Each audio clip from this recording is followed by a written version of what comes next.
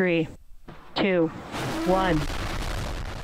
On October 1st, Liftoff of Alpha Flight 2 on its mission to the black. Firefly Aerospace officially entered the new space race.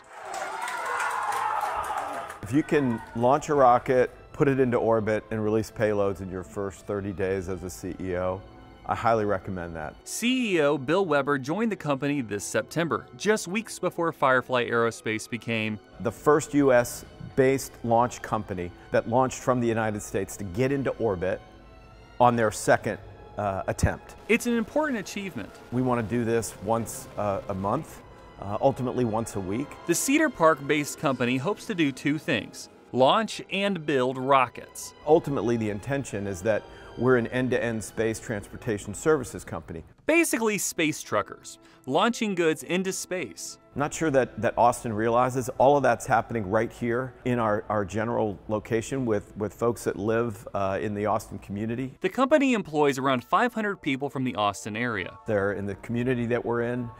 They live, they work here, many of them grew up here. The rockets are built in the town of Briggs in Burnett County. It'll blow your mind to see what we're capable of just right here in the near geography.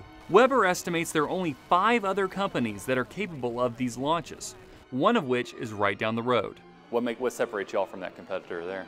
There's plenty of room for multiple companies out there, companies like Firefly and SpaceX, to exist. The end of the market that we're operating in, the small and medium-sized launch, and the vehicles that we build, the spacecraft that we build here in Austin, they can fit very, very well alongside a competitive environment with SpaceX. While Firefly doesn't disclose the full price of a launch, the fuel alone costs $15 million, but they already have customers lined up. I literally don't know anybody who doesn't look up in the sky at night and say, wow, I want to know more.